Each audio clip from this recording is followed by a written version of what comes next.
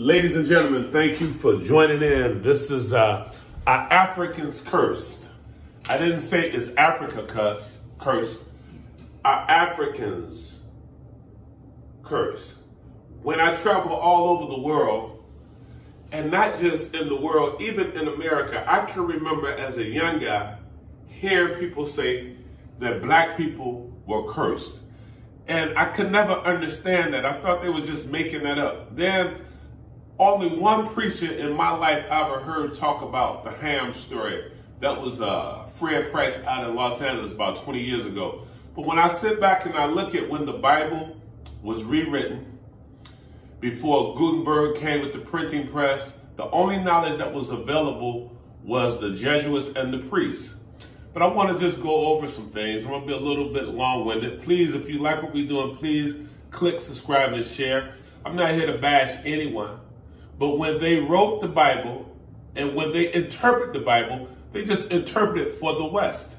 You know and I know is many others. You know, you got the Ming Dynasty that they got over 25,000 years of recorded history. You have the Aboriginals who have 75 million years of history. So when you sit back and look at what Queen Isabella and what King James did with the Bible, and I'm gonna leave some of this in the descriptions, but I want to just read some of these things. I've been researching this right here. You know, the Portuguese, they was the first people who was present in Africa to take the people out. And when I say take the people out, selling tribe against tribe. And then you move up to, they said you can go in, any indigenous people, whether they was in the Caribbean, they killed all the particular, the natives who was in Jamaica and brought all the people from Ghana to Jamaica. When you sit back and look at the great, let me just give you some backup, some work. When you go to Timbuktu, you go to Mali Empire. Some people believe that all life started in Ethiopia. I am one of these people who believe in that. Am I going to sit here and beat and talk about the Bible? No, it is a holy book that was misconstrued and misinterpreted by a bunch of crooks to perpetuate slavery. They use it as a tool to beat people up. And I'm not just going to let, you had the Arab trade. I mean, magic mirror on the wall always say, who's the evilest of them all? It is man. When you look at Black America as well as the Caribbean, we still have the pigmentation, light skin, dark skin. I was down in New Orleans back in November for a jazz, I think September, November, I was down there, and we had a jazz meeting with all the jazz minds from all over the country. And the guy pulled me aside, he said, hey man, they don't like dark people talking like this. I'm saying, this is 2023.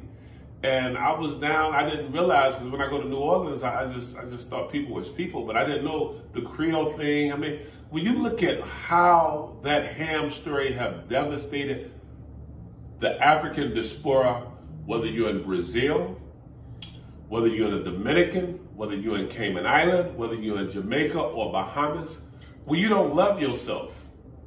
And people who are teaching you, in the back of their mind, they're thinking that you are cursed. I just want to rip that onion so you can understand. I don't believe in witchcraft. I don't believe in curses. I believe that God made all of us with 206 bones, no matter what your original nationality. I'll be in Germany this week, and I'm going to the Gutenberg Museum, and I'm going to take some pictures of that and talk to some people in Mainz. I'm going to the International Monetary Fund, and when you look at 190 countries is represented, and you look at all the resources are in Africa, this is not a black or white or a slavery thing. Then when you look at what Otto von Bismarck, what he did when they had the Berlin Conference, they partitioned off all of Africa. The Europeans, they only left Liberia because America already took that over. You know, they called Morabella, that's after the President Monroe. And for some reason, they left Ethiopia alone. I think that's a holy place. They knew better. So when you sit back and you look at what is going on in 2024, why are we still having this same argument? We must call out false teaching. I don't see anybody doing it. And it's not that I'm a courageous guy or I have all this knowledge. I'm not the smartest guy. All this stuff is at your fingertips. But when you look at the images, the sample images, you look at, even when I was young, when I used to meet Africans, I was watching Tarzan, I was so indoctrinated. I thought that all the Africans was like everybody else until I went to Lagos. But even going to Lagos, you see them selling bleaching cream. When you look at what Churchill did to the Indians, he starved millions of them. You look at what Leopold and the boys in Belgium did to the Congo people. Some estimates 100 million, some 50 million. In order to kill a person, I have to demonize them. In order to demonize them, I have to have a scapegoat, like what Hitler did with the Jews. You had to have a scapegoat to kill somebody. But this is our Africans cursed, not Africa, our Africans. When you go to different places, Puerto Rico, they even have, and these are Indians that was conquered by Spain, but they even have some light skin, dark skin. When you look at King James, and the Scots, I mean, he rewrote the Bible, and the people who rewrote it, he killed them all. Then you look at my man Martin Luther, what he did with the Catholic Church. He said, you can't pay your way. But his buddy in man's Germany, Gutenberg, once they, remember, most people don't realize everybody wasn't able to have books. Everybody wasn't no Microsoft, wasn't no internet. So whatever the church said, that was the law. That was the law. And I'm going to just read something. The modern European slave trade began in Africa in 1441 with 12 men from Cabo Branco was captured and taken to Portugal. They was taken for slave labor on the sugar plantations. And then in 1454, Pope Nicholas V issued a Roman bull granting the Portuguese a monopoly in the trade with Africa. Ignoring this monopoly, Spain also forced a way into the trade, but quickly outlawed in 1542. So they want to be nice. We was the first ones who go enslave them. We was the first ones who let it go.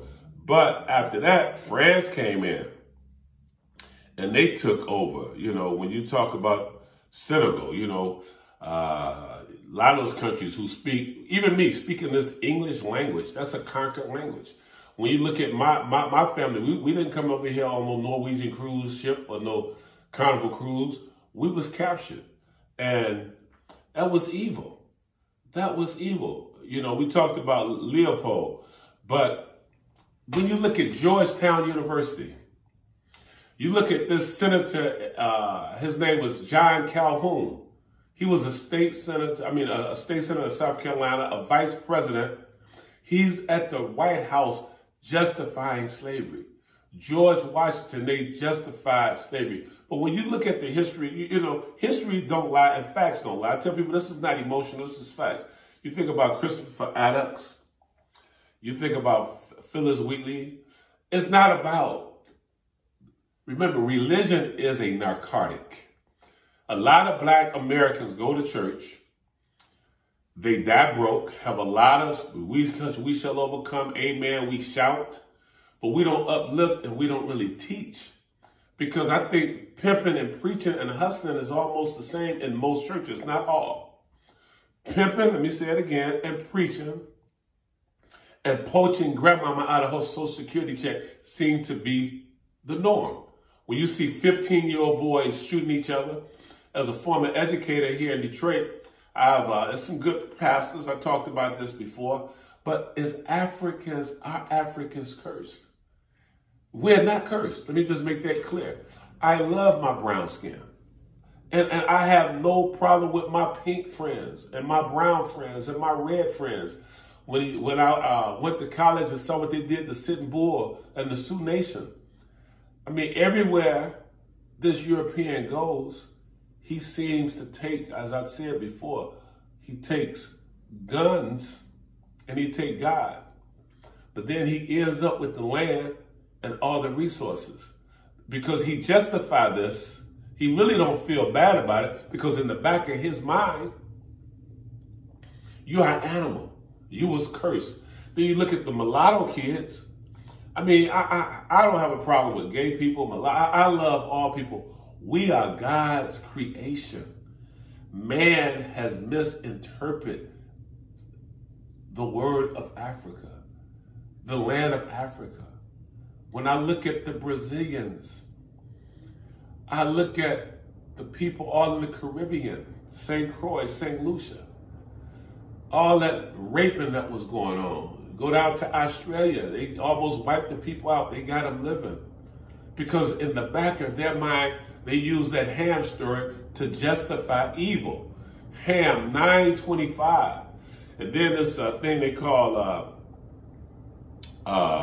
the heroics, the Talmud. These people have discussed this many thousands of years before slavery. What was compelling was last year I went to Athens, but I went to Ethiopia first. But it was crazy, when I was in Athens, I came back to Ethiopia. I mean, I came from Ethiopia back to Athens. The same thing in Athens was in Ethiopia 10,000 years ago. When I think about Timbuktu, some of the great universities in the world, we're not even talking about my man Cyrus. There's so many great civilizations that predated the Bible. But when they did the Bible, they only did that for the West. When you go to Rome, Rome is nothing but a Disney World for the New Testament. It's a lot of truth in the Bible. It's a lot of truth in the Quran. It's a lot of truth in the Bible. But my thing is one path to God. Whatever your God is, that's your business. I'm not here to condemn anyone. I am here to set the record straight. Africans are not cursed. Let me make that clear. Africans are not cursed. No group of people are cursed. He who controls the ink controls the narrative. He who controls the ink controls the narrative. I want this particular message to be shared with like-minded people. This is not to espouse any heat or any dissension.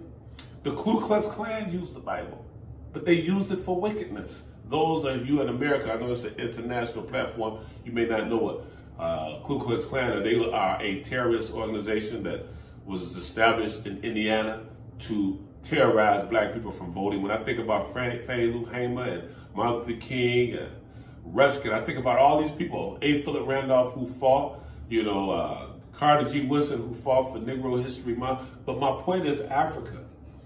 We need to understand and love on each other and quit using these European concepts that was implemented in 1452 to divide and conquer.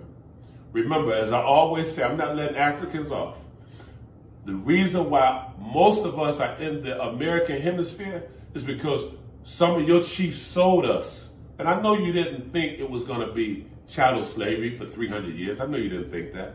But even still, in America, I'm not saying all, but I don't see any great alliances, and I'm in Detroit and New York, where you may look black, but your mind is more European.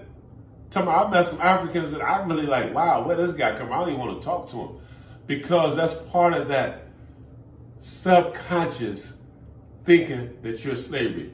And then they came because you had your own religions, and they thought and they made you take their religion. I remember I was in Sudan in 84 with my new boy, I think 84, 85. And we was down in Aswan, down in southern Egypt, and went over, and I saw all the Arabs running all the stores, like in LA, all the Koreans, or in New York, all the Koreans, or in Detroit, all the Arabs. It's like economically, we have lost our way because of that ham story. Some of us think it's okay to kill our brother. Some of us think it's okay to hurt our brother. Some of us think it's okay to talk about our brother. I am here for truth. Africans are not cursed.